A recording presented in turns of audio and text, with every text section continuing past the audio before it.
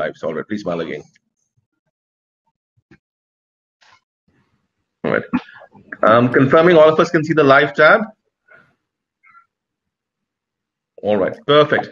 We'll give it a minute to start with our discussion, but Archie, please go on what you were talking about.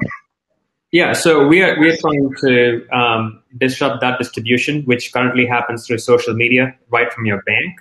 So we are looking at not only providing the distribution of, so for example, say if you want to buy an organic olive oil, bank is not the first point of call. So we are trying to create that distribution from your banking ecosystem, because banks not only understand who you are, but we can also provide you with credit to reconcile what you want to buy without any friction.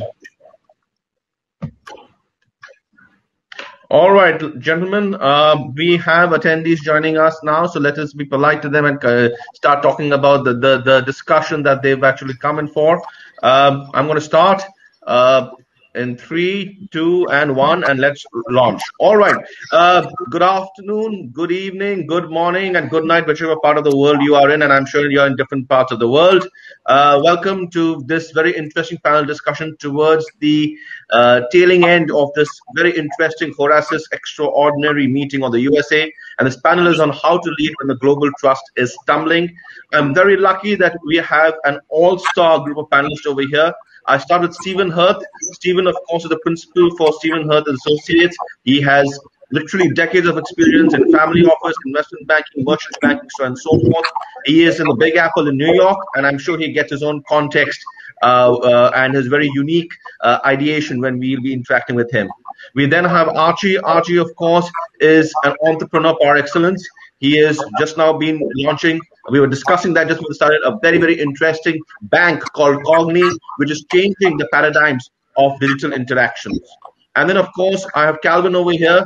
Calvin, of course, is with Kroll & Associates, based out of Toronto, with the big yellow duck over there, among other things. There are a lot of other stuff over there too. All right, and he's going to bring us very, very interesting from a legal perspective. We are hoping that our friend Anil Thapliyal from New Zealand can join us soon. We're waiting for him to join us, and when he does, we'll take the discussion forward. Anil, of course, brings his own very unique brand of interaction from the mental perception. Take it forward from there. Before we start, Archie, could you just put yourself on mute, please? There's some echo coming in, if it's possible. Thank you so much. All right. Now let's start. All right. And well, let's face it. This pandemic is something which none of us have seen before in our lifetimes, and I hope none of us will have to see again in our lifetimes. It's been something which is a once in 100-year event. It's been called a black swan event. But what does it actually mean for those of us who are leaders in the world? And by leaders, I mean those of us who are leading corporations, leading organizations. All right. The public's level of distrust, it's said, for CEOs and corporate leaders has not been ever lower. And I think that's which is forcing CEOs and corporate leaders to rethink how they work, how they think, how they interact, and how the dynamics are both with internal and external stakeholders. We're already seeing a change from shareholder management and making your shareholders happy to making all the stakeholders happy. But who are these stakeholders? And how is it that you as corporate leaders can make sure that in the coming years, which is going to be so volatile, so unpredictable, you can actually go forth and make sure that you can get the best out of your people? And in this world, when it comes to financial services, when it comes to business, when it comes to any human interaction, the bedrock, of course, is going to be global trust. So I'm going to throw in the first question on this. And I'm going to request each of our panelists to then actually give an introduction, of course, and go forth and talk about themselves. And let me start first with my introduction. My name is Professor Aditya Singh. I'm a director of the Athena School of Management based in Bombay. And I'm passionate about entrepreneurship, strategic thinking, leadership, and of late, digital transformation. It is my belief that if we are going to go forth in this world, we have to look at 4 basic avenues of growth, which is impact leadership, stakeholder management, circularity and sustainability, and internationalization and globalization. So that's about me. Let's start with my first question to this august panel over here. How do the US and global CEOs rank the pleas for aid and help from subordinates, from clients, charities, and external stakeholders? Stephen, we start with you. Thank you very much, Aditya. It's a pleasure to be with you and the august members here, Archie and Calvin, and greetings to everyone from the Big Apple. It's although spring is only a couple of days away here, we were expecting snow today. I think it was supposed to come today and tomorrow. Hopefully it'll pass us by and we'll have warm weather and a lot more to embrace. We're almost out of this long tunnel, and I'm very proud to say that tomorrow I get my vaccination, so I'm very excited about that. I'll tell you a little bit about myself, and then I'll tie it into how I apply it to the businesses. So my raison d'etre is to have a positive impact every day on at least 4 people around the world. And I achieve this using my own single-family office, my family foundation, and a European-style merchant bank, where my tagline is, I'm the financial Sherpa, shaman, and shadchan to companies all over the world. We bring our human capital, our financial capital, our strategic skill sets, and also our global networks and our relationships to the firms in which we invest. And because I've had the privilege to be educated not only academically in the United States, but also in Europe, and work throughout Europe and the Middle East and North America and Southeast Asia, my perspectives on leadership and on business, and particularly dealing with entrepreneurs and families, are very different, I think, than most Americans. And when we talk about leadership, I wanted to do a little bit of research because I get inundated, like many people do, on attending this webinar or this course. So we did a quick search. Alone on Amazon, there are over 60,000 books on leadership. And then I wanted to go deeper and see how many classes are there. And we found out that when we did a Google's results, I want to ask my panelists, do you take a guess in under 40 seconds, or about 40 seconds, how many leadership classes are there, do you think? Can anyone have a guess? 20,000. 800 million. Oh, I guess that was close. Yeah, on leadership. This is absolutely extraordinary. Since the beginning of time, regardless of your religious beliefs or persuasion, from the religious aspects, from the spiritual side of things, to academic system, people are always talking about leadership. There is, in my opinion, there is no one type of leadership. And one of the problems that I find with leadership, and I'm going to say this both from, and I'm a very proud, originally Connecticut Yankee, I now make New York my home, from the American perspective and from the American corporate perspective as well as from the business perspective, too many people, the men and women in supposed leadership positions, get too detached. It's very easy to send out a blast email. It's very easy to do a variety of things. You get on, because of the pandemic, we've all learned about Zoom, Skype, Team, WhatsApp, Telegram, all these different ones. But what we're not doing is we're forgetting the connectivity to people. We actually have a lot of people in the United States who don't have internet connectivity. This is the United States of America.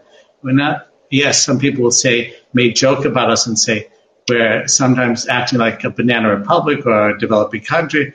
I accept the jokes.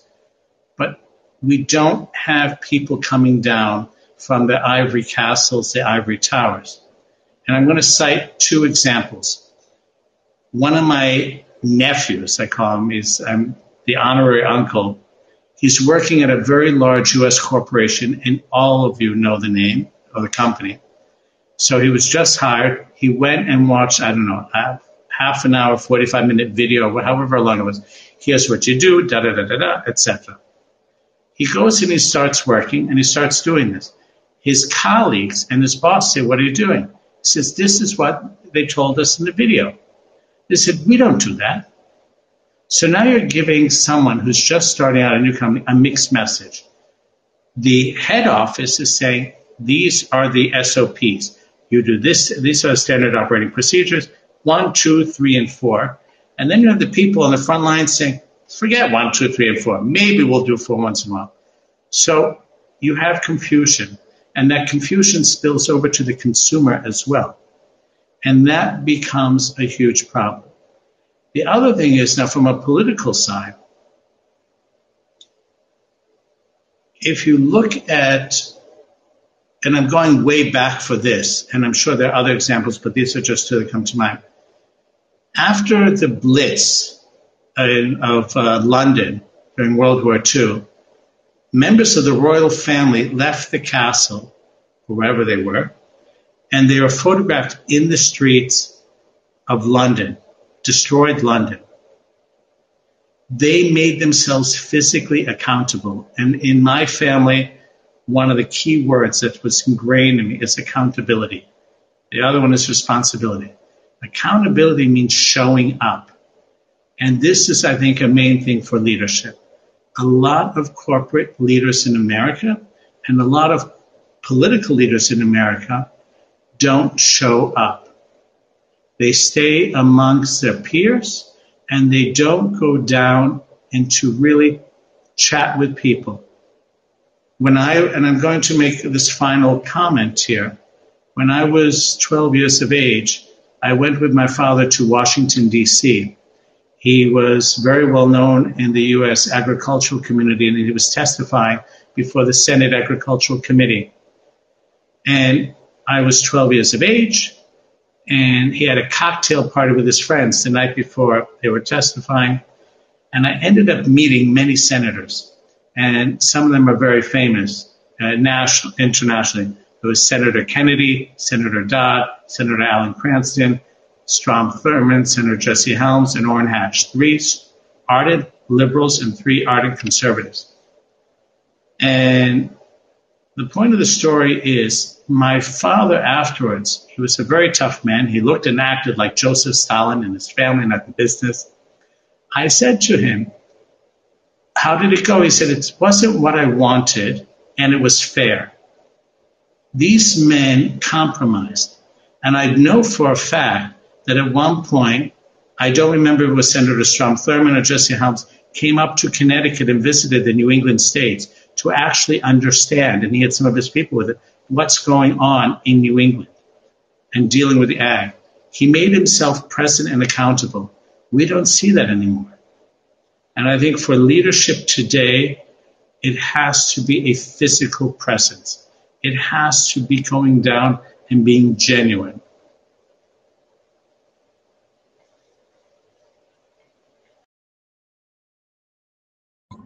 Thanks, Stephen. And I think those are very, very profound words, especially in the end about being physical and genuine. And I think that's something which I think a lot of us have to realize. But I would love to, see the viewpoint perhaps from a different angle, and that's Archie, who's leading the forefront and leading the charge in the world of the digital space. So what's your take on this entire perspective which is happening in the world right now?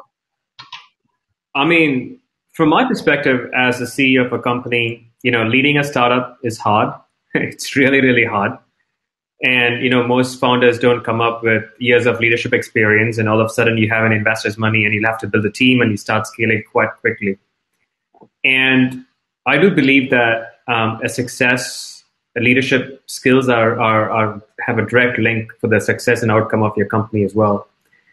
And, I think it also requires for you to be a manager and many a times to be a leader during crisis, especially during a time in the last year or so, is many a time is to define and check strategy. Why are these people following you? Why do these people have to quit big jobs and come follow your dreams? Is to recalibrate and redefine the strategy of the company, which is basically a vision. Most founders talk about the vision, which is the blue ocean. But what they don't talk about is the strategy to achieve the vision. So many a times as a founder of a startup, that clarity doesn't exist. And I sometimes have learned it the hard way, right? I didn't come with years of experience running corporations. And I've had my own trial and error as a young CEO raising capital. And for me, defining and rechecking that strategy has been very important. And also many a time would be to, recruit and verify the right team. So many a times I've seen, especially, people come with different aspirations with a startup, right? They come in for the glory of the stock and multiple valuations. And having to have the right team and the right people on the right seats will help you to be successful. So that recruitment period is very, very important, as we have seen that happen. Most of the recruitment, especially in the tech industry, has been happening during Zoom. Normally, when I hire people, I get to know them a little bit. I try to walk with them a mile, but you just can't do that anymore. And still, I've made mistakes in hiring sometimes the wrong people, but you make those mistakes and you learn on. But for us as a CEO, as a tech CEO, especially when people are working from home, I had to recalibrate as to how am I going to hire these people? What do I look for? What is the EQ that I look for in these people to lead those teams, and them, hiring more people to force multiply their independent area of expertise that they're working on. So that has always been very important to me. And culture, right? So as a startup, your culture could be fast and quick. Let's break things and let's tread the gray line, and I'm all in for that, right? And we're gonna disrupt, break things, and that's how you bring really smart people on board. And many times, my dad used to say that it's the gray line is always it's just a smart excuse for doing something not right, right? And startups have treading that very fine line between brilliance and stupidity many times as well. For us is to, as a CEO, is to calibrate that culture and what is acceptable and what is a no-go, making that very clear to the people who are employed in your business has been very important, especially in a time like this. What is it you're going to tolerate? What the gray area? What is a no-go zone? So many times, especially during the COVID world, when everyone's working remote, you see a lot of times that happen where people tread the wrong line and then they get fired or things go very sour. So that's always been a very important thing for me as a startup CEO. And the most important thing as a leader is to monitor progress. And many a time, so it kind of like goes in a full circle. So you establish a strategy, hire the right people, and create that set and change goals. And then you assist many a time where they can, and then monitor the progress. So I had one of my colleagues, he was trying to make a change within our product, and he had to send it to the compliance to get this ticked off. The compliance just said, oh, no, we don't like it. Right? And then he came up to me and said, well, compliance doesn't like whatever I do. I said to him, like, have you spoken to them? And he goes, no, I send them an email. I said, no, don't send them an email. Get a Zoom call, have a chat, hear them out. Hear what everyone needs a voice, and they're saying just don't kind of exert your authority. Hear them out. And he heard them out, and he put his position across. And when he sent the same email again, this time the compliance agreed to that, because they actually saw his point of view and they feel they've heard it. And they felt they can work with what he has said. And there's a different angle to where he's coming from and not the angle that they were thinking it was going into. So many times, especially during Zoom conversations, I think we are trying to send a lot of stuff on emails, face-to-face conversation, and having that empathy really works. Because as a startup CEO, my biggest assets is my team. And I have to always keep them motivated and ask them to follow in those dark path that there is a bright light, that they're all going to make a lot of money and no one knows the right answer for it. And there is no memo that I could pass along or take success from reading a book. So it's basically trial and error, but it all comes back to the fundamental basics of hearing out people and showing empathy and monitoring progress. And making sure that there's a clear line between brilliance and stupidity, and you define that line very clearly from very start. But as I said, I didn't learn it from day one. I've been perfecting that as a founder. I've had my own issues, but which we have cleared and we built upon it. But I think it's been like throwing in the deep end. And all of a sudden, once you start raising capital,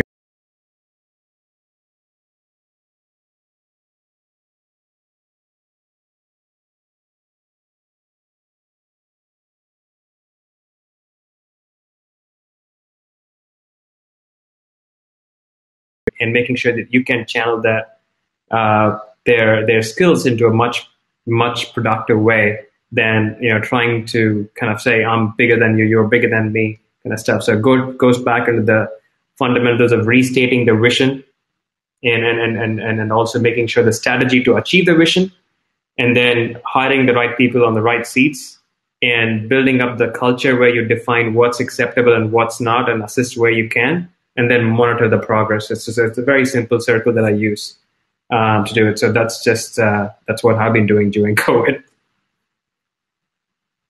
Thanks a ton, Archie. And I think we all hear you, that hearing is so important. And in a world where a lot of that noise is about getting your opinion across, being able to tell people what you want, what you like, how you want, I think you're very correct. Sometimes just sitting face to face across with each other, asking people their viewpoint, listening to them, making them feel that you actually give credence to what they're talking about can make all the difference between success and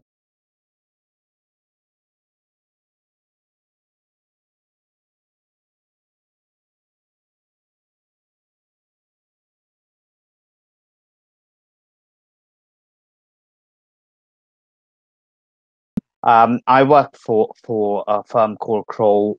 We've been around as a firm since the 1970s. We're sort of a corporate investigations and intelligence firm. I head the business intelligence group of the firm here in Toronto.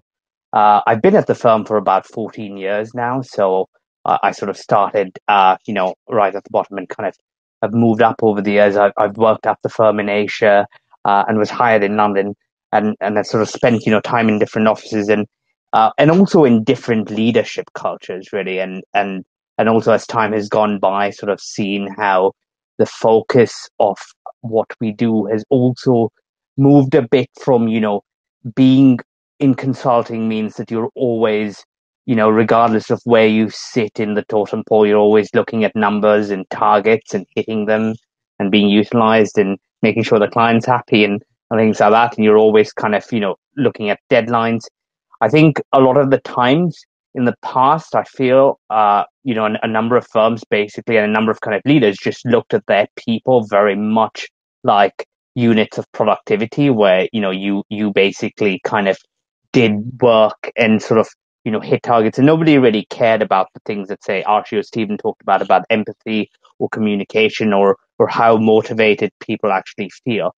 I think, especially, I'm happy to sort of, say that, I work at a firm which has focused very much, and particularly in the COVID age, of sort of pivoting very much to the way the world is moving, and the way a lot of younger people who don't necessarily have the same kind of gray area corporate mindset of the 1980s or 1990s, for example, think. And I think three of the main, we probably talk about a number of different things here, but I think three of the main sort of areas in which I think leadership and trust is built is definitely communication, how you communicate, whether it's, you don't often have the chance these days to, here in Toronto, we've been locked down for the last 6 months, feels like the last 6 years, but you don't often have the chance to actually meet in person. So how you communicate remotely, whether it's verbally, on the telephone, on Zoom, things like culture, what a company actually sees as being important. I think everyone's aware that when, regardless of where you are at a firm, that there are certain kind of targets you need to meet, there are certain numbers and things like that.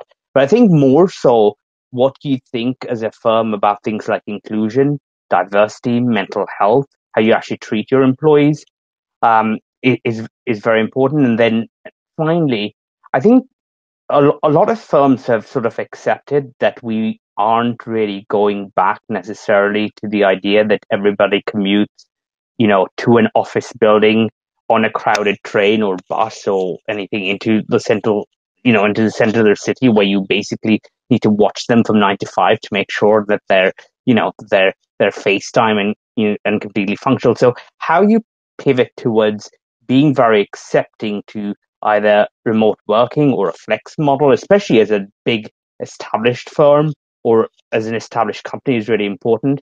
I think one of the amusing things from last year was various firms I know did these surveys to get a pulse of how their employees felt or how people felt. And so, you had everyone basically asking you how you felt, what you thought about remote working, things like that. And then everyone basically gave their opinions.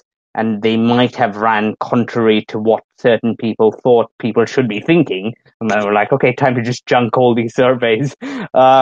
So I think, as Archie just pointed out a few minutes ago, I think, like empathy is just a quality, I think just globally, whether it's, in the corporate world or even politically or even in conversations, is just something that's so important. So those are kind of my main sort of initial thoughts on the matter. Thank you so much, Calvin. One of the major things which has happened, of course, is a lot of organizations have been working from home for the past year. I mean, I know for sure in India, it's been exactly 1 year since a lot of, being from the education sector, a lot of institutions shut down. And I remember what we told our students, 3 weeks, give us 3 weeks and you're going to be back in campus. And I read this meme on the internet. They said, my college told me that we're going to be back in 3 weeks, and now I'm an alumni. All right, and that's actually what gives a context about what's happening. And that comes with its own unique challenges. How do you actually build this entire ecosystem of trust, mental happiness, and togetherness in a situation where you're actually not meeting people physically? You don't have that office where you actually assemble together. And in many ways, you don't have the physical space for cohesiveness. So from that context, how is it that you can actually create, or is there a way of creating a new structure or a new mode of getting cohesive organizations together? And I'd like to also add something which our friend, Anil had talked about, is what are the entire the mental and psychological aspects of this. Is there an additional stress factor? How do you actually vent? How do you don't actually have that coffee corner anymore where you talk over the coffee and talk about this person and that person and this problem? So how do you do that? And where does the leader come from there? I would love to get input from any of you, and go in any order you wish to now. It's open season. I hear what you're saying, Aditya. I have a different perspective. And I'm an eternal optimist. We're going to have this virus with us for years to come. But we have a vaccine now, and we'll have other vaccines. The same way, at least in the United States, you get a flu vaccine every year. So we'll adapt. We will be getting more connected again. And there's a song that I remember from a childhood movie, Dr. Dolittle, where it says, if I could talk to the animals, learn the language, what a great achievement it would be, chatting with a cheetah, etc. We are all mammals. We are all mammals. Whether we speak English, Hindi, German, Polish, it doesn't matter. We all have our own languages. We're going to get back. We will get out there. The mental health issue, it's too early to tell. I personally know in my circles, several people have gotten divorced or filing for divorce. We have in the New York City area gradually, people are starting to report spousal abuse, parental abuse, all these their physical and mental.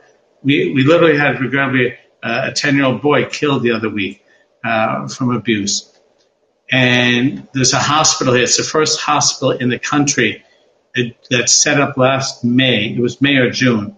And a mental health center to address the needs first of the doctors and the nurses and the first responders because of the shock, and they're gradually rolling this out across the country. I say this because we're coming out of this. I think what we're going to have to learn, and I give Archie credit. Archie and I don't know one another. We just met. There are a lot of people that I know who won't say, pick up the phone.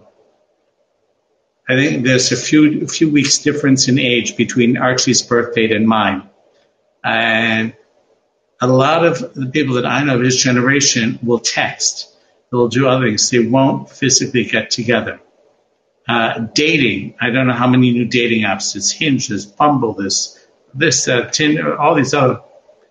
It doesn't matter. We need to get out. How we're going to get out. That gets back to, as everyone on the panel has said, communication, but also physically present. We're starving. Most people are starving to get out there. The other thing is, and I'm going to go back to the opening where you said, is global trust crumbling? From the U.S. perspective, for the last couple of administrations at least, I think we are redefining, does America have to be the global leader? Did we really want to be the global leader? And and that impacts how our companies react, how our people react. As I said, I've traveled so much.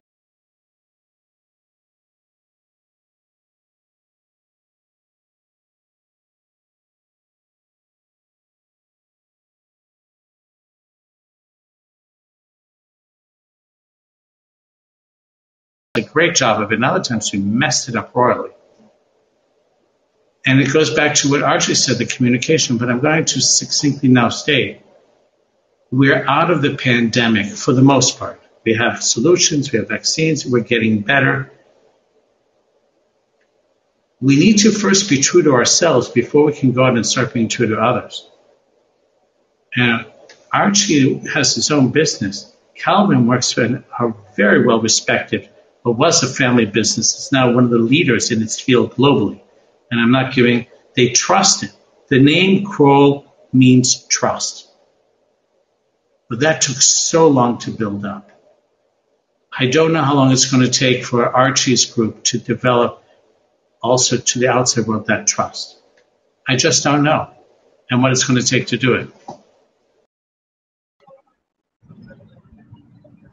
I just wanted to follow on from actually one of Stephen's points here. I think, as much as we are, and I totally agree that, remote working and hybrid workings, is important, and we fit that into these models. I think, we are all craving more human interaction. And I think, there is definitely something to be said. I mean, it isn't necessarily a cliche to say that, an accidental meeting or running into someone, without, which isn't going to happen on Zoom, is so important to relationship building and to even trust building. I think it's a lot easier to kind of work and manage people who you actually know or have known in person.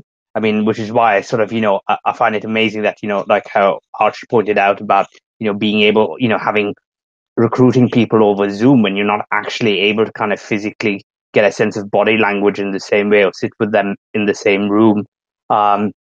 So, I mean, I guess in sort of a broader way, I guess to answer your original question, Aditya, I think, there is no one solution because we're all in such different places. We don't actually know whether we'll be sitting here in March next year, 2022, having another virtual conversation or not. Yeah.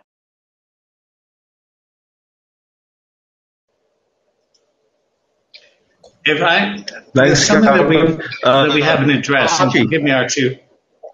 Yeah. So for me, being I can only speak from my experience is being a startup founder. It's always very lonely at the top, and for me, when there was a thought about how do you engage with people, how do you stay sane, and how do you stay mentally more effective to execute what you are doing in your day-to-day job. For me, I lean on my board. I lean on all my investors, right? It's their problem too, for me to do well. So thankfully, all my investors have been very supportive during some of the most toughest of time. My team has been very supportive. So when we were in the middle of our Series A raise last year and COVID hit, we couldn't do face-to-face meetings. And we had to now extend our runway. And I had COVID in March, and I was out of action for 2 months.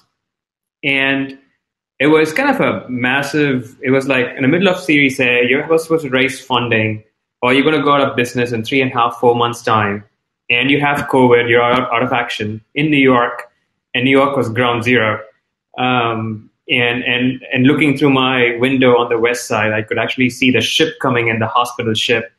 It was not a pleasant scene, right? And I can tell you that, my board member was on the phone trying to make sure that I get checked up and things were happening. My team took hold of the entire company because I couldn't stay on the calls. I was running very high fever.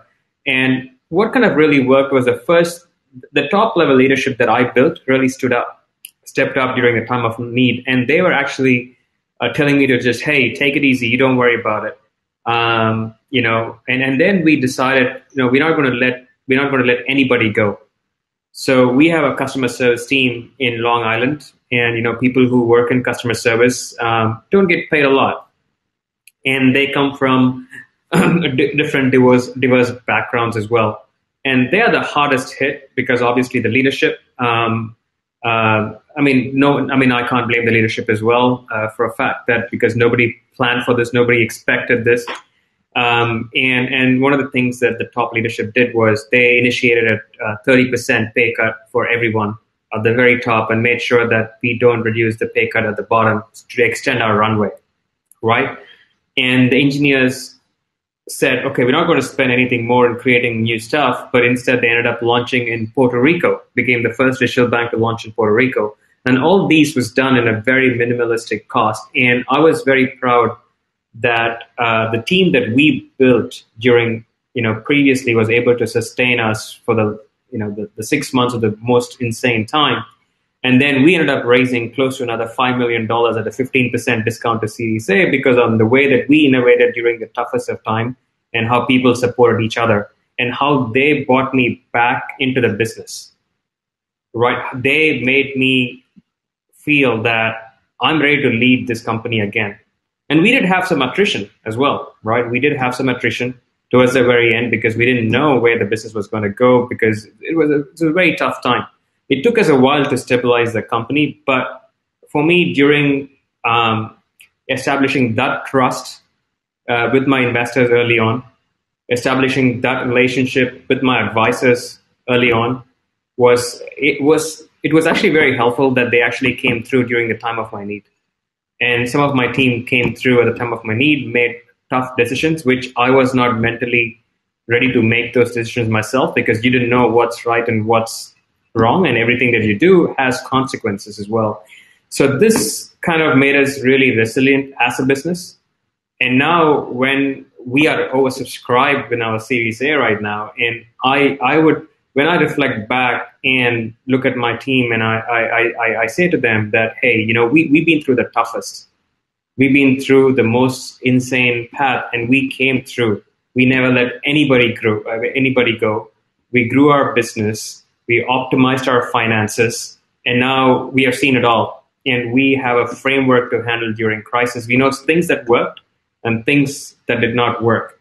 And so this ecosystem provided me a good feedback loop in trying to figure out where I'm going to take this business and who stepped up, who did not step up, and how we can model moving forward. Because as a company, you're moving away from being a village to a small town and small town to a city. And every time there's new people coming in, and you're passing on your values to the next group of people. Well, there will be people who leave because they might not agree for the steps that you're taking, but that is okay, right? It is okay that they don't accept your vision. And I used to be kind of guy that used to say, like, I don't like to let anybody go, right? And for me, establishing that trust with my top leadership team and my advisors gave me the thing, it's okay to let people go if they do not agree to the vision, and you be direct about it. You earn that trust by having a direct communication with them as well. So that communication, establishing that communication across the ecosystem helped me sustain during the toughest of my time. But as I said, this is just what I did might not work for other people, but this is what worked for me. And some of them was not pre-planned. Some of them just happened because there was few things that was done right when we didn't even know those things were done right. So that's how I see it. I'm still in a learning process as a young CEO, and I don't have the experience that Stephen has or Kelvin has with big organizations. So I'm learning on the go, and for me the best learning is basically to talk to people and people who are involved with your ecosystem, and not act like you know it all. So that's from us. If I can chime in, I want to compliment on something, but there's something else that's about learning. And I'll tell you one of the things that I learned a long time ago, but I observed. People have to start to embrace that leadership is also not just from, men of a certain age. We have to realize the strength of the leadership of women and of minorities in this country and in other places. And I was naive. I'm going to say this right. Because I was raised in a way where women can do many things.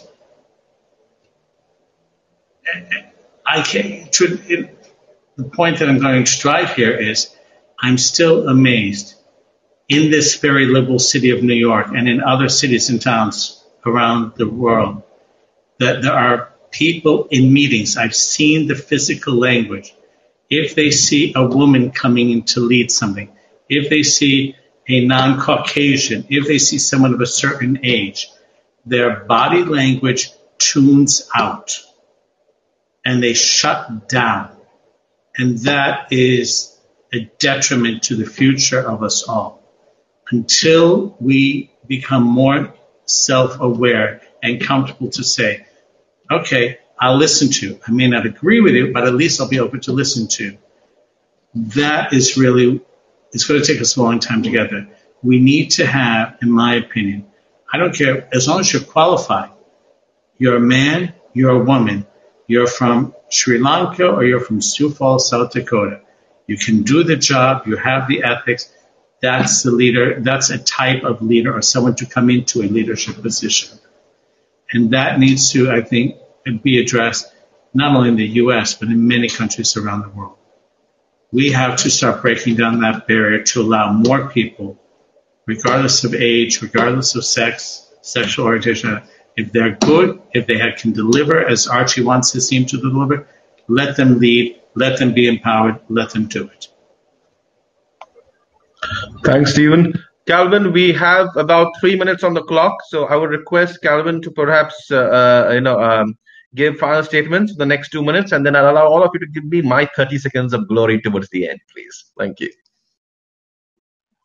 I mean, it's great because we have, such different experiences on this panel, and the diversity that Stephen just talked about as well is sort of reflected in all of our experiences and views on this issue. I think, we are very much, in the midst of sort of, a big change in the way work and life is being conducted. And I think just, one of the areas that I sort of, that we glazed over on this panel was, about trust sort of in even like a global and leadership stance from a political point of view. And I think, going back to some of the things we talked about, I feel that in this age where everything's so instant and so quick, we tend to always find disagreements with people. We tend not to build common ground. Someone posts a comment online and then you have 20 people kind of attacking them. I feel like, back to some of the things we started with here, like empathy, communication, being open to like inclusion and diversity. I think all those things as the world kind of moves forward and as we work both remotely and in person, I hope contributes to sort of more trust building and better communication going forward.